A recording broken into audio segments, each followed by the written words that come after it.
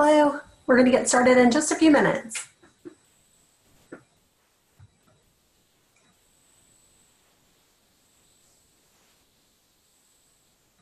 Give just a minute for everyone to join.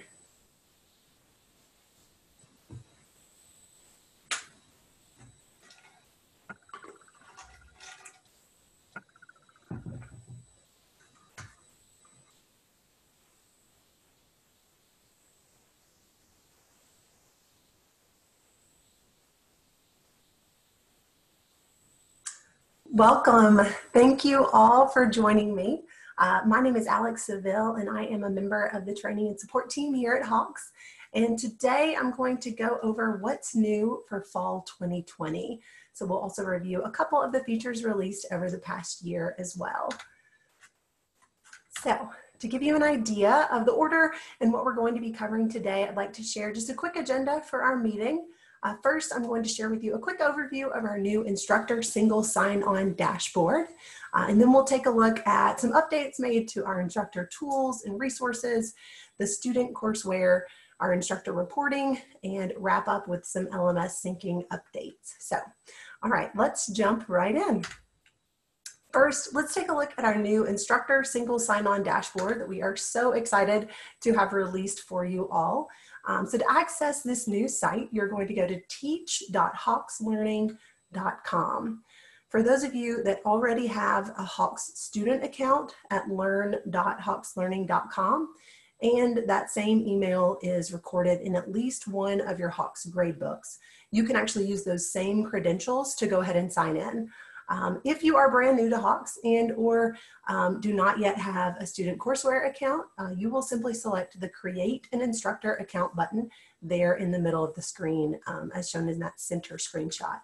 To create your account, you'll then enter your name, school, email address, and create in a password as shown on the right.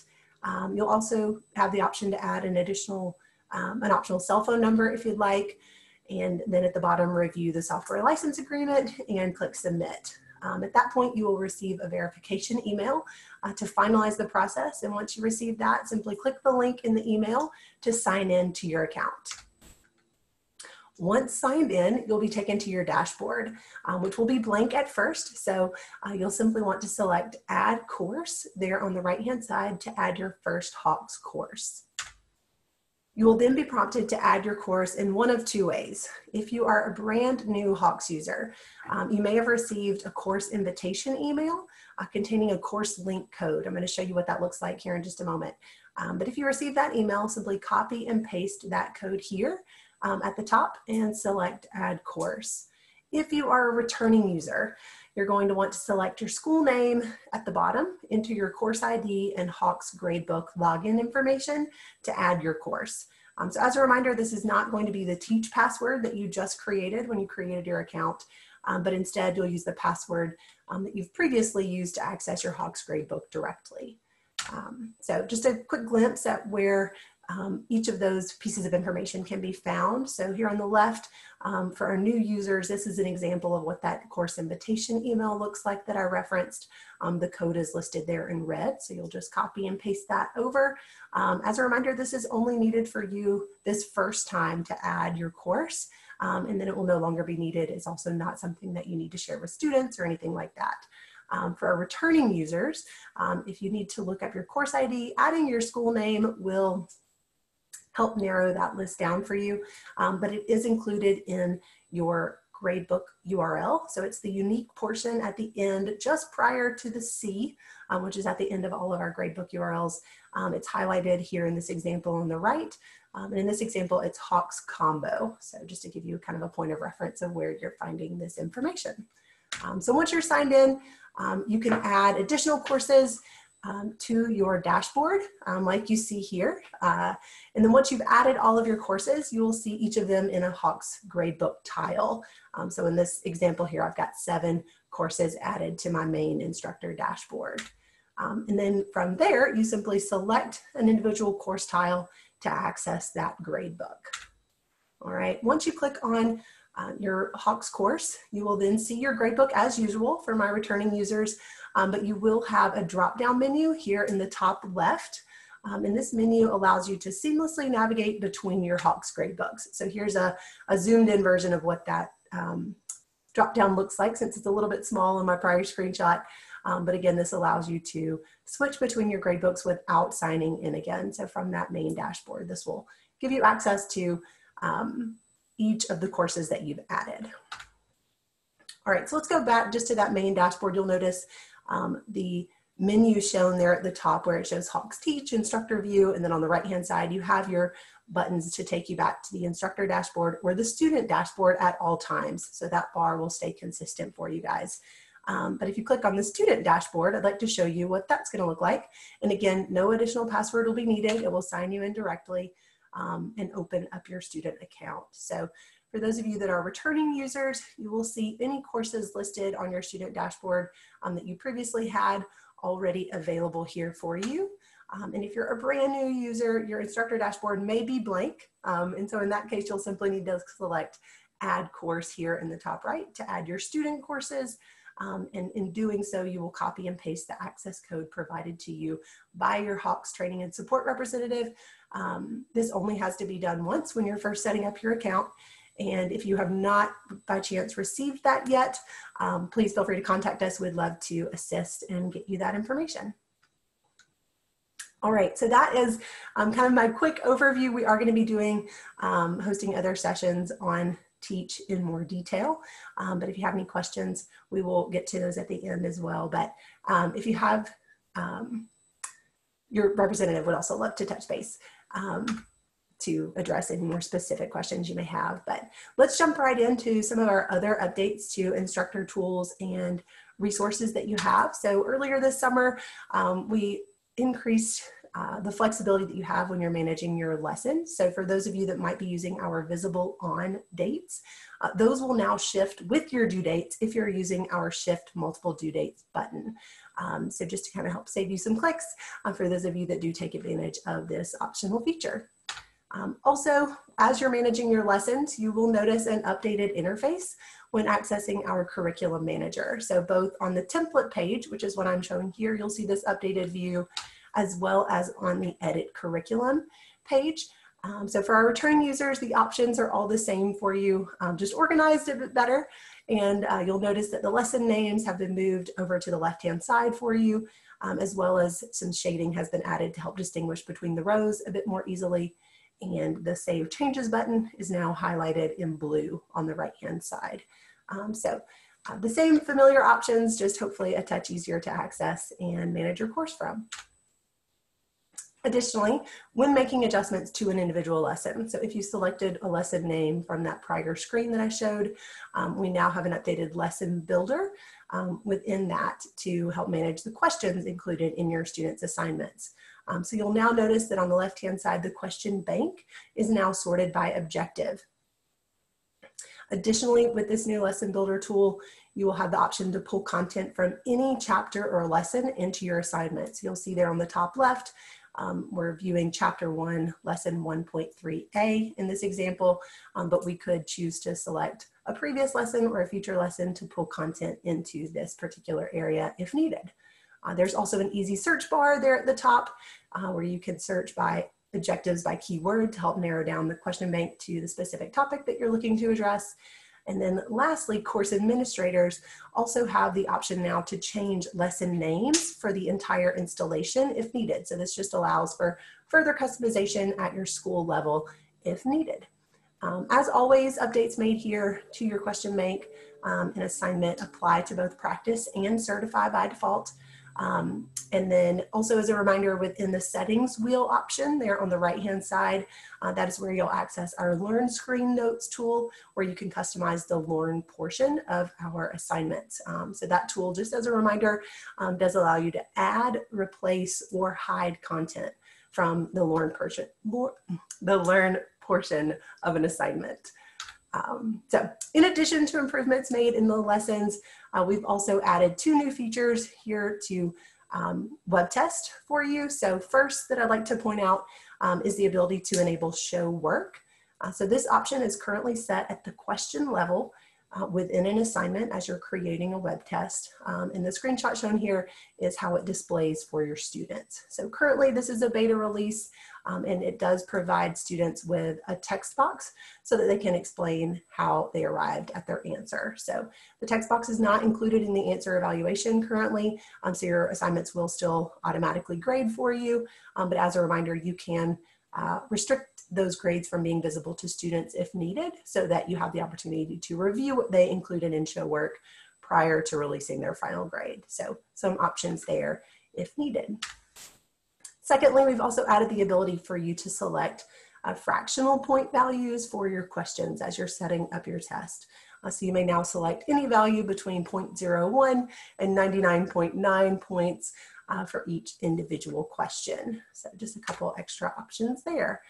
So let's jump over to the student side. I'd like to highlight a few of the updates that we have made for your students within the courseware specifically. So we recently released an added link for students to access the list of keyboard shortcuts that are available within the courseware. So this link, as shown in the screenshot here on the right-hand side, is available in both Practice and Certify for ease of access for your students, for really all students, but especially those of our users utilizing a screen reader, which use these more frequently. So we added that there for a little bit easier access for your students.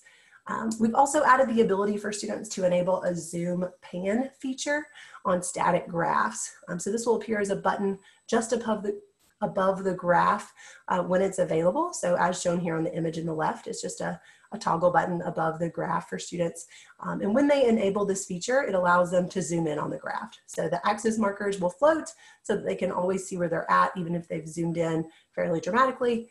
And this can currently be enabled for any static Cartesian graphs. And it works similarly to Google Maps. So you can zoom in and out by double clicking, mouse scrolling, and or using keyboard shortcuts when they have enabled this feature by the student. So we are working towards making this also available for dynamic graphs in the future, but currently this should show for your students automatically for any of the Cartesian graphs that are static within the courseware. And then the last thing I wanted to note on this is they can also right click to open up a context menu, which gives them the option to reset their zoom level or center the graph at their existing zoom level when they're using this feature. Additionally, for students when they're using Certify, they now have the ability to review their previous Certify attempts. So they will now see this option shown here when returning to a previously attempted lesson. And by default, they can review all prior attempts. So if needed, this is a customizable setting under your curriculum options as the instructor, so you can control this if needed. That's what's shown in the screenshot there at the top. So again, that's under the curriculum settings underneath assignments in your gradebook. Additionally, within that area in Edit Curriculum, you now have the ability to enable a beta feature called Adaptive Practice. So we've been collecting anonymous practice performance data on hundreds of thousands of students over the years. And so what this has done is allowed us to develop an algorithm that presents questions to practice in the most impactful way to help prepare students for Certify. So we've been piloting this new kind of enhanced practice version with a few schools over this past year, and the initial data has shown improved student performance. So we're really excited to expand this out. So the participating pilot schools that have been a part of this, what it does is it gave the enhanced practice to half of their students in a blind pool and compared it to a control group. So using the traditional practice. And we have seen students in doing so take 13.4% less time to complete Certify while missing 10% fewer questions and overall attempting Certify 5% fewer times. So we're really excited to expand out this sample size for anyone interested in participating. This option is available underneath your curriculum settings if you'd like to participate in this beta pilot. So it's shown here where that option is within curriculum settings. All right, lastly, students can now also retake practice tests. So practice testing is something that's been a feature for quite some time for students that we received tons of positive feedback on in how it supports our students, but now they can also retake any previously created test that they've done. So this can be really helpful to provide insight to your students as they're reviewing, their improvement while studying, how far they've come, and to helping identify any areas that they still need further review. All right. So I'd like to jump back to the instructor side just for a moment and touch on a couple of the changes with our reporting. So over the last year, we did move our most commonly used reports up to the top of the list on your reports tab under an area called key reports. So I'm sure you've noticed that for any of our returning users. But we've also made some improvements to a couple of these reports so far that I'd like to just highlight quickly. In particular, our all student scores report and our detailed student grades report that I'd like to show you today. So on the all student scores report, it now has the option under view settings. So you have a show view settings option just below your filters where you can now include the last login information for your students on this page. So as you can see, when that option is selected, it adds an additional column there at the start of your table of information that you can view their last login. We've also added graphical displays of the overall grade data for final grade. So you'll notice a new little modal icon in that column header, and selecting that icon opens up 3 different graphical options for you that we're really excited about. So the first option is a bar chart, which shows the number of students in each of your grade letter categories. So again, the grade letter categories are set by default. Those are something that you can customize though under your grade settings options. So feel free to adjust those if needed, but the first option shows you those number of students in each grade category. The second option, the pie chart, shows you the percentage of students in each of those categories. And then third, you also have the statistical analysis of that data, showing your average and median scores, as well as the standard deviation. So all of these graphs are printable. They're also exportable as data or images if needed, and are reactive to size, depending on the screen size that you're using, and also your selections. So what that means is, for example, on the pie chart, you can actually select to remove groups of students from the data being evaluated. So for example, you might want to take out all of your students with an overall average of 0, so the students that probably never actually came to your class, and then see how the remaining students get distributed. So you have a couple different options there as well. And then also I mentioned on the detailed student grades report, so similar to curriculum, you'll notice a refreshed and updated interface here as well. So with this update, we did also add the ability for you to click on an assignment name directly to access a student's assignment reviews for that assignment. So previously and currently, you can still access the assignment reviews by selecting the actions column for an individual student, but you can also now just click directly on the assignment name to open that up, just to save you a couple clicks. All right, so as we're kind of wrapping up, I'd like to touch on a couple of the updates to our LMS syncing capabilities. So we've made some exciting improvements here. So first, we released our LTI sync compatibility integration tool, which means we are now compatible with up-to-date Moodle installations. So if this is something that your school is interested in, we would love to help you get that set up. So please just reach out to your training and support specialist with your LMS administrator's contact information, and we'd be happy to coordinate getting that installed for you.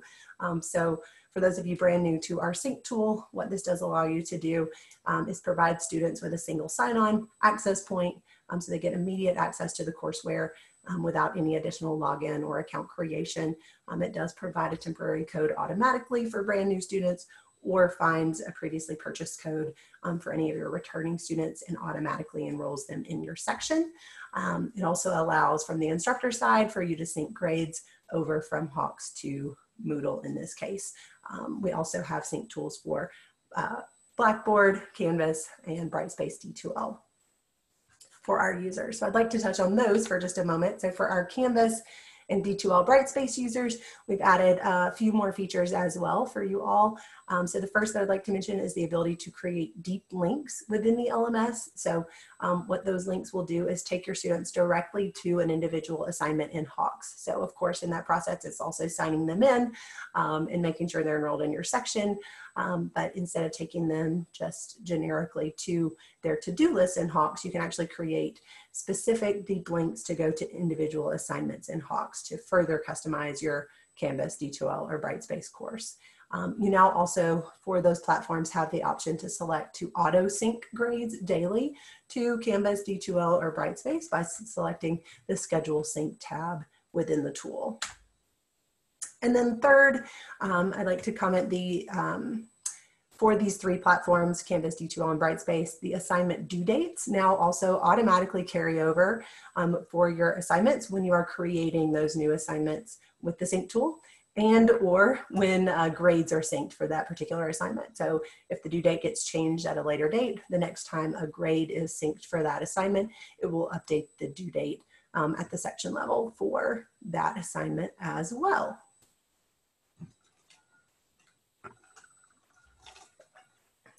All right, so that concludes the content that I wanted to cover for today.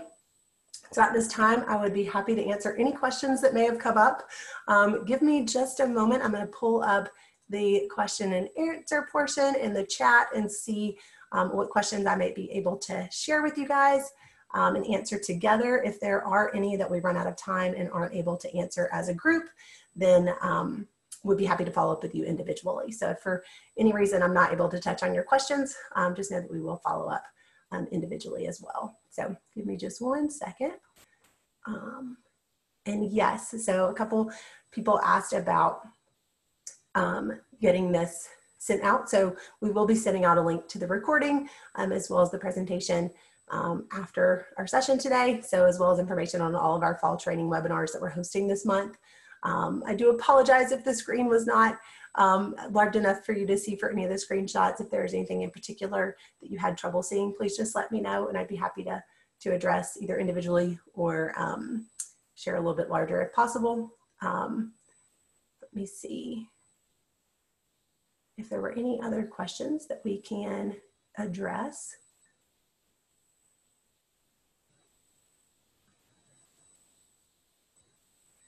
All right, so a couple, we had a question come in about the deep linking in regards to Canvas and how to turn that on. So on the assignments tab in the sync tool, there will be a checkbox at the very top of the page. And let me see if my screenshot includes this for you guys. Give me just 1 second.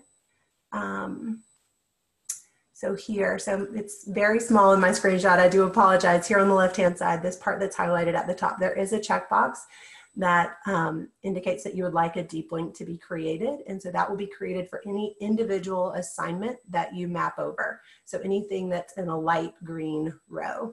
So for a lesson, it takes students directly to the Learn, Practice, Certify page. For a test, it takes them to the Start Test Initial Launch page. And for another assignment, since those are not within our system, it does take them to the main page for that. But primarily, these would be intended for, of course, lessons and web tests. So whether that be tests or quizzes, so it will take them to those initial pages. But as long as that checkbox is selected when you create the assignment for the very first time, then the links will be included. And then they actually persist as long as that is still assigned. So you can actually copy it from shell to shell in Canvas or D2L, and those links will remain usable as long as they are linked and assigned to at least one section at all times. So you can reuse them if you by chance say use the sync tool to create the column so that you get the deep link and then rename it. And you may want to just reuse that in your other Canvas sections. You can do that as well. But it is also checked by default. So if you are you know, for the fall mapping any of those individual assignments, the deep link will be included in that assignment as it gets created.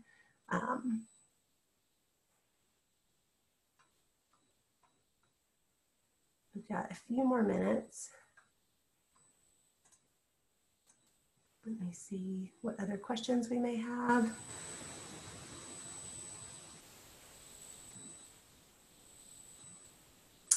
Yes, so the show work available, we had a question about the show work and where it's available. So when you are creating a web test, so using our web test builder to create a test, a quiz, a practice assignment, in the question bank, as you are adding questions to your assignment, there will be a button that just says show work. And so you'll say enable show work. And so when you select that, you can select it for any individual question that you would like to have that available to your students for. So if you are teaching multiple courses, so in regards to the Teach platform, You will need to add a course tile for any individual separate title that you are using with Hawks. So for example, if you are using our Introductory and Intermediate Algebra for a Math 99 level course, you would want to add it. If you're also using our College Algebra title for, say, an 1105 and an 1110, or maybe a combination of courses, then you would want to add that single Hawks title as a course tile once. So even if you're using maybe a combination product for a couple different classes, you just need to add that access point once for yourself and to access that course.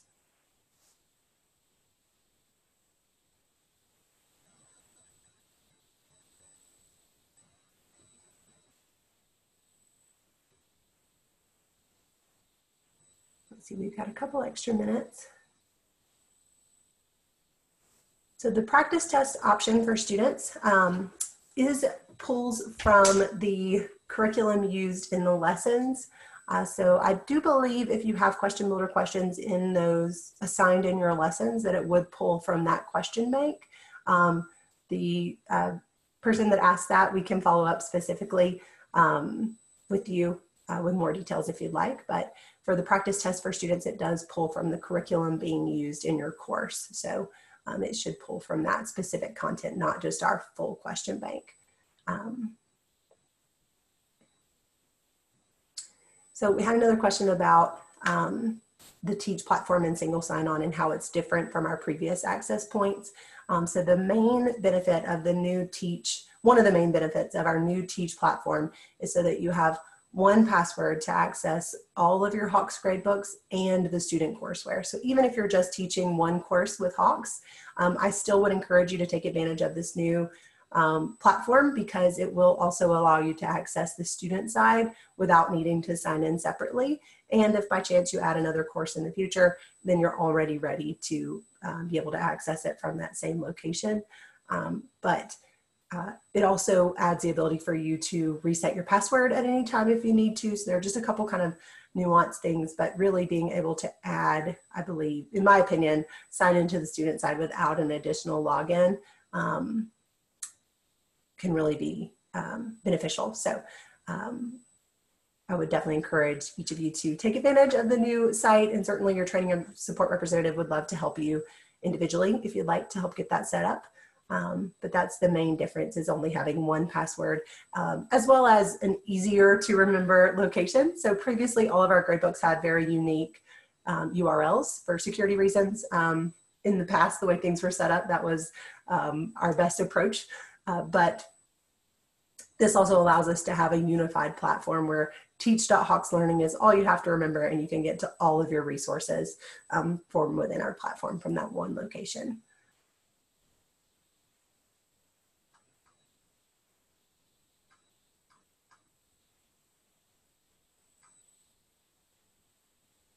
All right, so that is going to bring us up just to our time today. And so unfortunately, if I did not get to your question, we will certainly follow up with you individually. Some of the questions I think would be best addressed one-on-one. So we will be sure to do that.